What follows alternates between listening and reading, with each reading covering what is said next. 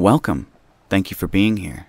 If you wouldn't mind giving us a like, and consider going ahead and subscribing as well, that would be fantastic. And if you really want to go the extra mile, go down to the description below and click the Patreon link. Lots of cool stuff going on there. As always, I love you, and enjoy the show, guys.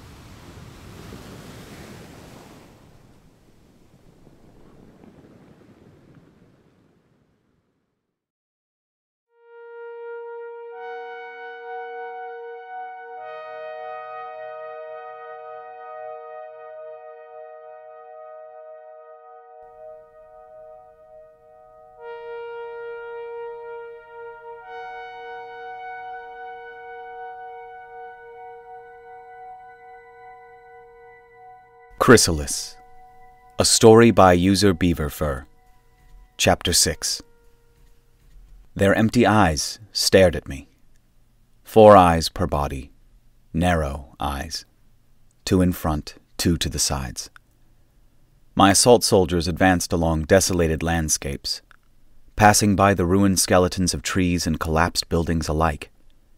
Their footsteps making crunchy noises as they stepped on terrain made uneven by the piles of rubble, debris, and concrete scattered all over the ground. I had squadrons marching through every one of the planet's many small towns, searching, scanning, sending their data to my main body in orbit. They were escorted from the air by a fleet of drones, flying through the thick gray clouds of radioactive dust that covered the entire world's atmosphere. The Zunvirian bodies were not in underground refuges. In fact, I hadn't found any of those so far. No, they were in the open, scattered, having been flung around by the hurricane-level winds created when I had simultaneously detonated my 3,071 thermonuclear warheads all over the planet. In parts of the main city, the destruction had been so severe that it was hard to distinguish what had once been a building or a wide avenue. I had to refer to the maps I had made previously from orbit to figure it out and direct my army towards the most useful locations. All things considered, though, the damage I had dealt to this planet was still lower than the one the Zunvirians had unleashed against Earth. Albeit irradiated, this planet still had oceans. For now. Or maybe it was a matter of time. If I had started a nuclear winter, maybe in a few years from now temperatures would come crashing down, causing the ocean water to freeze and recede. It was an interesting thought, one worth verifying. So I separated a few drones and set them to stay as permanent orbiting satellites, monitoring this world's future evolution. A monument. I had once wanted to build a monument to humanity. It was important. I felt a deeply rooted urge to fight, to rebel against the idea of time ticking by, of the last memories of our species being left behind as the galaxy spun on, of having been nothing, amounted to nothing but some irrelevant blip on someone else's history books, of being forgotten. This destruction, this ruin, it was retribution. Yes, it was vengeance. But it was so much more. It was also remembrance. It was our cry of pain, defiance, and fury. A cry so high and strong that cities crumbled and worlds died under it. A shout that would linger in the air for centuries, even longer. A shout that they couldn't help but listen to. That nobody could ever pretend not to have heard. Yes, they would fear me for this. They would hate me, maybe even manage to kill me for it. But they wouldn't ever forget it. This, right here, it was a monument. Here and there, some survivors would try to fight my robotic soldiers. Maybe a lone Zunvirian making a suicidal assault. Maybe a group of them carrying out a better planned attack from the distance. They would shoot at the machines using energy handguns or throw homemade explosives at them, and they would manage to disable or destroy a few. But invariably they would lose. They would be overwhelmed by the assault of the nearby robots, surprised that even an apparently downed soldier could still shoot back at them. Or they would be flanked by a second squad, one they couldn't have seen through the dusty fog that covered everything and limited visibility to a few yards, but whose approach I had no problem coordinating. On some rare occasions, one of my drones equipped with energy weapons would be flying nearby, and I would have it take care of the offenders. They would go down as if struck by an angry god, a bolt of lightning coming out of the cloudy skies among a thunderous noise. I preferred it that way. It felt more efficient, more optimal. I wasn't exactly sure how to feel about all this destruction. I had almost expected to be contented after I had brought some level of payback to the Zunvirians. Not happy, exactly, but satisfied. Except I didn't feel like that. Not disappointed either, nor regretful, just that detachment, that emotional indifference as I systematically erased the remaining menaces, as if I was crossing off the items in my task list. Just something that had to be done. Me being the appropriate, the only, person available for the job. It was that stillness that annoyed me, that frustrated me to no end. Had I felt gleeful or regretful, it would have meant I was still human at some important level. But this lack of emotion, I didn't know how to take it. Was it a normal, expected human response? Or was it a sign of my descent, of my becoming something else? All in all, my casualties were low, even when taking into account those robots that had fallen prey to the dangerous environment, with its shifting piles of rubble, sudden gas explosions, and hidden pit holes. When they weren't fighting, my soldiers shuffled through the remains looking for useful materials, artifacts, and working technology. This was a rare opportunity for me. Over the last weeks, I had learned much about the species I was fighting by examining the ships and facilities I had conquered. I had used that knowledge to come up with counters to their attacks and to develop new, more resistant armor, better propulsion and weapons. But in a sense, my knowledge had still been limited. All I ever had access to was their military ships and resource extraction outposts, a very narrow slice of society. Right here, now, I was learning about the Zunvirians as a community, not only going through their barracks and ships, but also through their homes, markets, farms, factories, administrative buildings. This painted a much richer picture of the enemy I was fighting, and my processing units raced to incorporate each piece of new information, to give it sense, contextualize it, and categorize it, and look for ways in which it could be put to use. I discovered that their society was internally segregated, different buildings and homes sporting banners and identifying symbols of varying color. I wasn't sure what that division represented, but maybe I would be able to exploit it in the future. The spaceport and its large cargo starships told a story of logistics, of interstellar supply runs and resource distribution, a story that already had me shuffling objectives in my mind, reprioritizing possible targets to achieve the best strategy, the deepest impact in the Zunvir Republic's trade and military supply chains. It was near the spaceport where I found it, a relatively small spaceship, lodged between two buildings as if it had fallen down from the sky. Its entire rear part was missing, the internal mechanisms, pipes, and corridors all exposed to the dusty wind. But that wasn't what piqued my curiosity. No. What piqued my curiosity was that it didn't look Zunvirian. As a mass producer myself, I had begun to show some appreciation toward the Zunvirians' manufacturing techniques. Their spaceships appeared to be constructed by joining together a series of repeating smaller prefabricated modules, many of which were the same across all their different types of spacecrafts that made up their fleet. It was clever. Bulk production of those modules would make costs much cheaper, and it probably allowed for easier orbital assembly of new ships. It was also the reason Zunvirian space vehicles looked like an amalgamation of straight edges and odd angles, or the reason they had been so easy for my soldiers to board. Many modules featuring more openings and vents than strictly necessary in a warship, but that I guessed would come in useful in other types of ship configurations. But the downed craft in front of my soldiers, it didn't look anything like that. This one had been purposely built as a whole. Its aerodynamic shape had been designed to look good, to be elegant and stylized, rather than easy to build. With the help of a drone, I had 3 of my soldiers climb into the vehicle through its gaping hole. They advanced along the dark corridors, using the infrared cameras to see in the darkness. The ship had rolled over, so they were walking on what I assumed was the corridor's ceiling. I maneuvered them slowly and with caution, making sure they wouldn't step on any ventilation grills or exposed pipes and wires.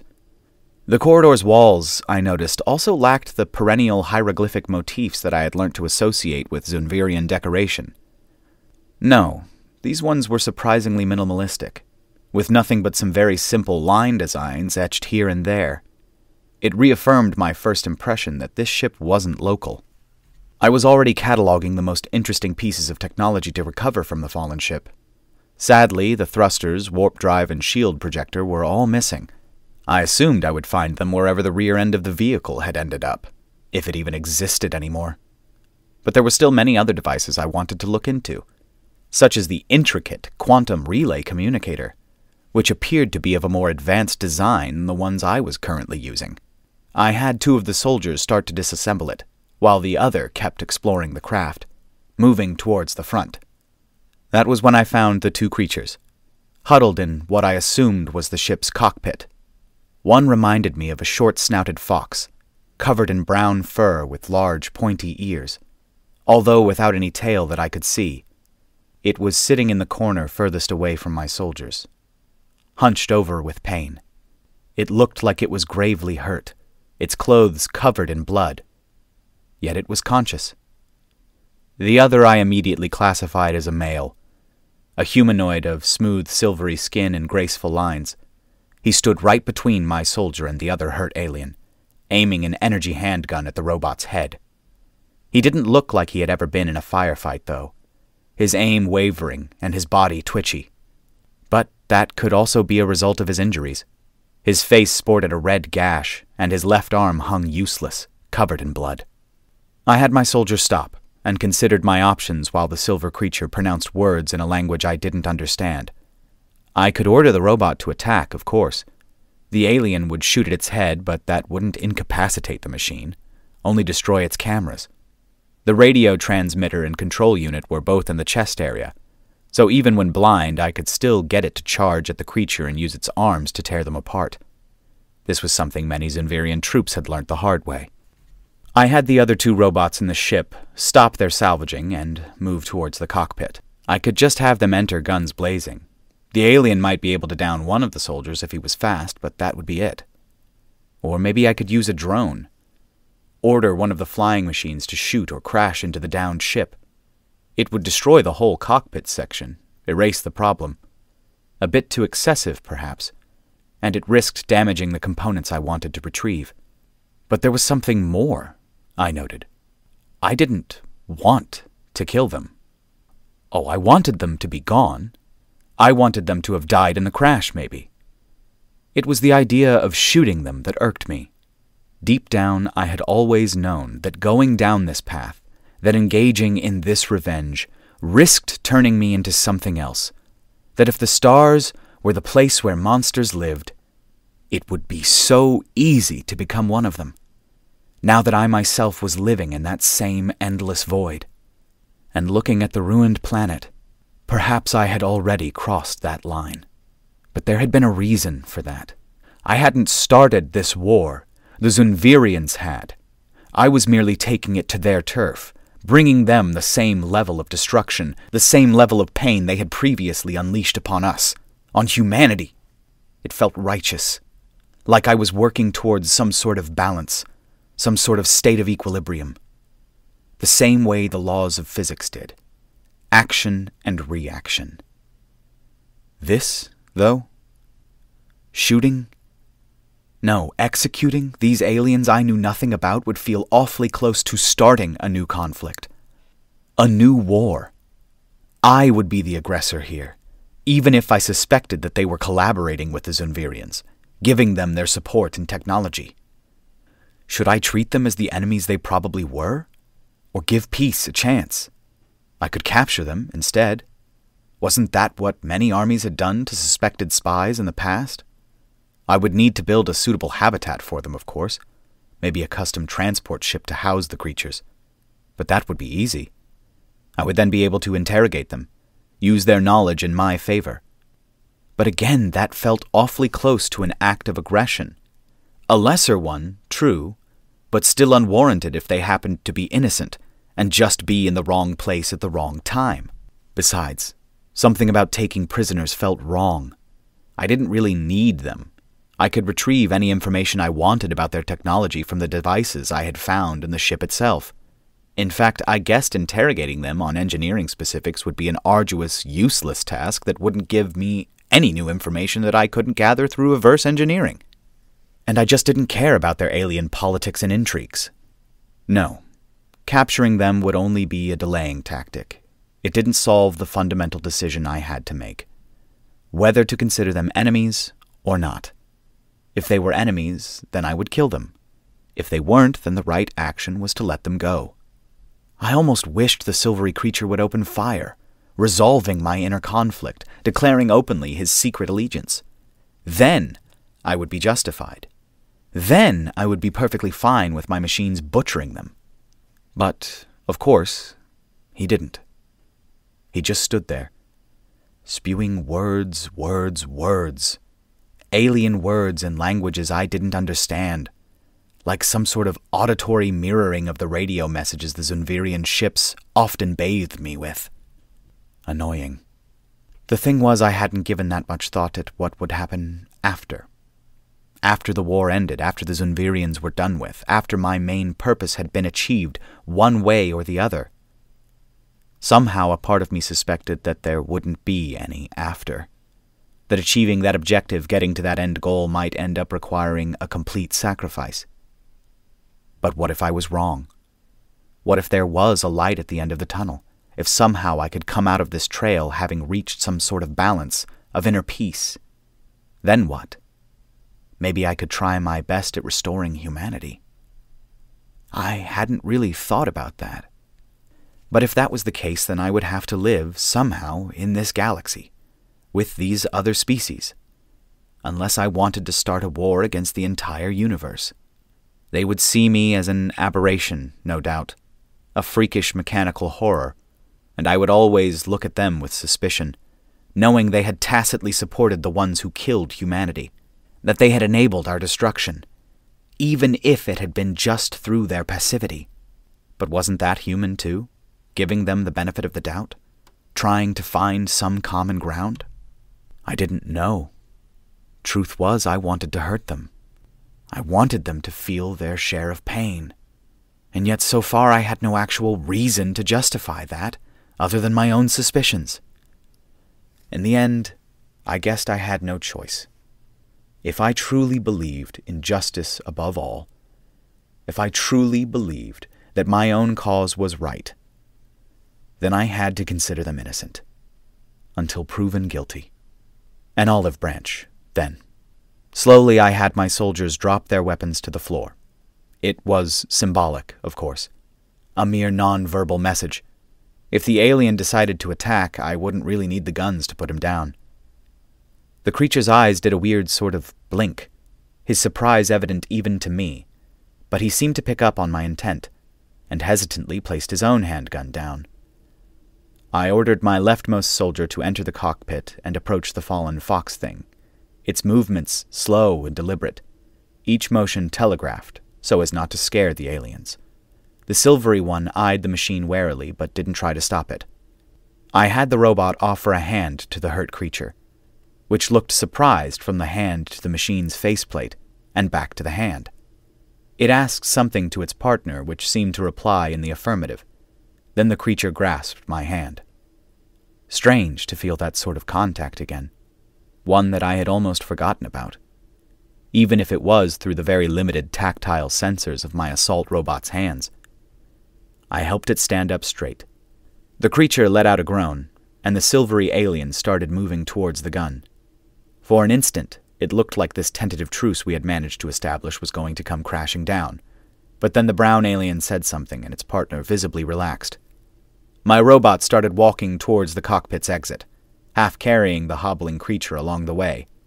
The other alien eyed the gun again in indecision, but then followed them, leaving it behind. I had my two soldiers take the group's rear. Getting the pair of aliens out of the crashed ship was a complex operation that took the longest part of an hour, and involved a chain of assault soldiers working in conjunction, along with the support of 3 of my flying drones. At points I was worried the hurt creature wouldn't make it, its fur covered in bright blood. I had a couple of robot squads go through the local area, looking for whatever passed as first aid supplies for the Zunvirians. When I finally got them out of the wreckage and into the open, the silvery alien looked shocked. He stared around at the devastated landscape in silence, then pushed my closest soldier in the chest while screaming some unknown word over and over again. My soldier didn't budge. I wanted to say something, even though I wasn't sure of what, but I realized I hadn't designed my assault army with the capacity for speech in mind. I had never intended to negotiate with the Zunvir Republic, after all. So the machines just stared at him in silence, frozen. Eventually he shook his head in a very human-looking sign of defeat and walked up to his partner. I had a drone land next to them and drop the medical supplies I had managed to scavenge. This was as far as I could go. I wasn't a medic, didn't know anything about the aliens' physiology or how to heal their wounds. Surprisingly, the silvery one looked as confused as I was, but the fox thing seemed more knowledgeable in first aid and started giving out instructions to its partner, who set out to work cleaning the wounds, applying some sort of gels on them, and wrapping them in bandages. 2 of my soldiers watched the procedure with interest, relaying the images to me so that I could file them in my memory databanks and go through them later. If I ever was put into the position to perform first aid on a fox-looking alien again. Meanwhile, I had my troops clear out and secure a corridor from the crashed ship all the way to the remains of the spaceport, killing the small group of Zunvirians that were trying to set an ambush out of a nearby building. I knew there was no point in saving the creatures just to abandon them to their own luck in this irradiated, ruined world. They wouldn't survive for long. Not in their condition. No. If this was my attempt at not fighting the other civilizations, at shooting for some sort of coexistence, it would make no sense unless the rescued creatures could escape, survive long enough to get back to their respective homes and deliver that message for me. I had started working on that particular issue even before I had managed to extract them out of their downed craft. If they were to leave the planet, they would need a vehicle. I knew my own drones weren't up to the task, even though many had carrying compartments of their own where they could transport materials, salvaged artifacts, assault soldiers, or nuclear warheads when the occasion required it. They just didn't have any sort of life support system on board. I could always manufacture new types of drones, a new design able to transport living beings, and I might end up constructing a few of them in the future, just in case this situation presented itself again. But for the time being, I had figured out a faster way. Most, if not all, the Zunvirian ships parked at the spaceport had been damaged, yes, but they hadn't all been damaged in the same places, and the modules they were built from had originally been designed to be interchangeable. So I had set out to assemble my very own Zunvirian vessel out of the surviving pieces from 3 other different ships. It wasn't as easy as it sounded, though. Even the surviving modules had damages of their own, with bent pipes and burnt surfaces all over them. I was using a relatively small patrol ship as the main chassis, since it had survived relatively intact and only needed some of its main components replaced. A fleet of drones was working on it, welding beams together, rebuilding its life support system, and attaching a new power plant and engine block that I had extracted from nearby freight transport crafts. Too much work for saving these 2 creatures who hadn't done anything for me, who were probably friends with my enemy? Perhaps. But that olive branch I had wanted to offer? It had to be delivered. When the medical treatment was over, I set them to move. It took some gentle pushing for them to get the message, and one of my robots had to carry the hurt one, bridal style. The silvery alien startled at first when that happened, but after a few words from his companion, he allowed it, even though he kept stealing glances at the carrying unit from time to time. The procession advanced slowly. It had to.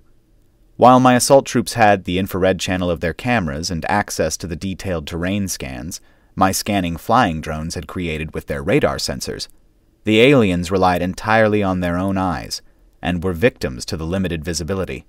I also didn't want to risk the group falling into some unseen pit, so I had them follow a winding path that made wide detours around some of the most unstable areas in the ruined city. It took them almost 3 hours to reach the spaceport, and by the time the impromptu spaceship I had assembled was ready to fly, or so I hoped, there was always the risk it would just explode on ignition with these things. But I doubted it. When the creatures saw the contraption for the first time, they stood frozen, exchanging words in their own language. What? Did that mean they didn't like it? True, it wasn't my greatest design, but I was proud of what I had managed to build in such a short notice. The male turned to look at me, at one of the soldiers. He said something and waited, maybe expecting some kind of response. I had the machine point at them, the spaceship, and the sky, in quick succession. He said a word, and his head bobbed slightly. Was that a nod? Something else entirely? The robot repeated the sequence of hand signs. Them, ship, sky. Them, ship, sky. This time, the alien didn't say anything.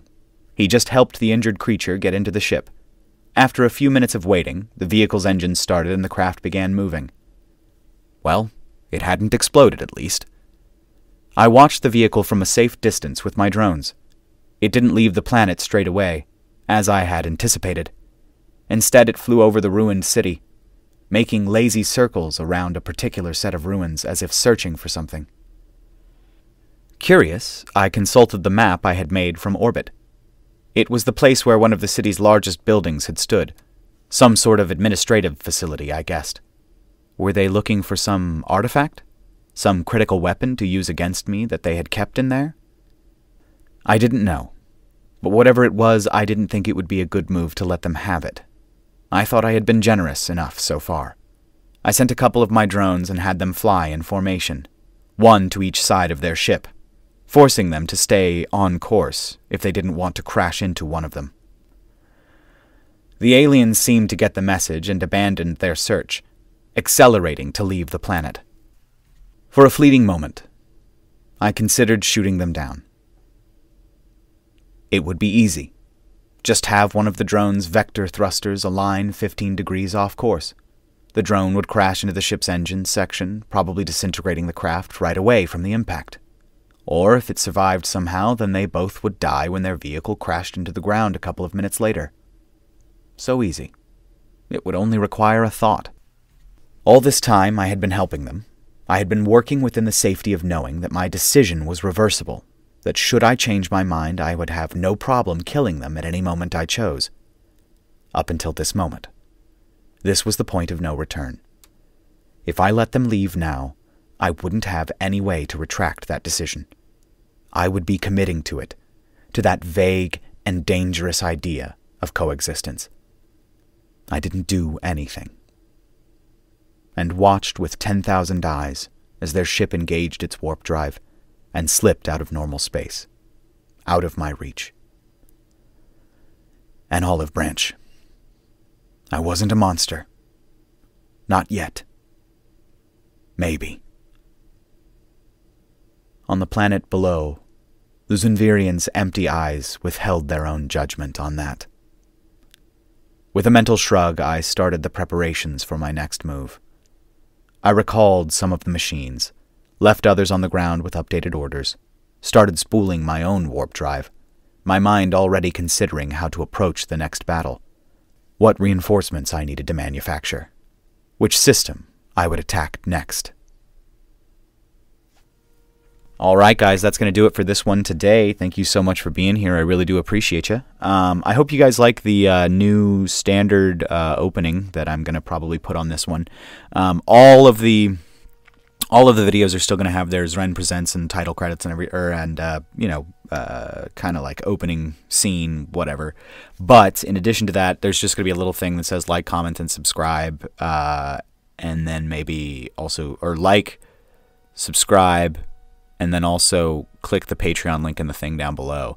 But it's just like a short 20-second animation. I'll have it in the chapters so you can skip right by it if you don't want to, mess with that. But thank you guys as always. I really do appreciate you being here. Who's everybody? No, that's not a good one.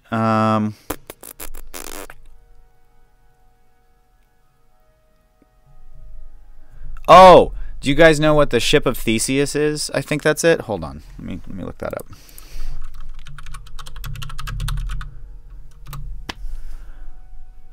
Okay, yeah, the ship of Theseus. So, in the metaphysics of identity, the ship of Theseus is a thought experiment that raises the question of whether an object that has had all of its components replaced remains fundamentally the same object. So, imagine that you are basically taking a ship apart, and one board needs to be replaced. You replace that board. Is the ship still the ship? A lot of people would say yes. You haven't changed its shipness. You've only changed the boardness of that board.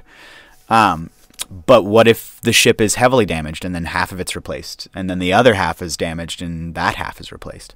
Is it still the ship of Theseus? Or is it a completely different rebuilt ship?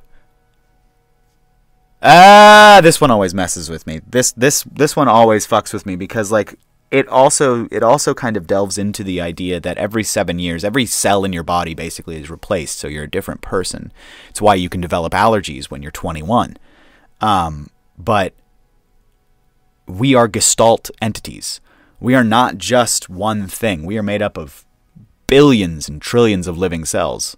So, what the fuck are we? Are we a thing, or are we many things? Brain. Okay, anyway, guys. I love you. I'll talk to you later. Bye, y'all.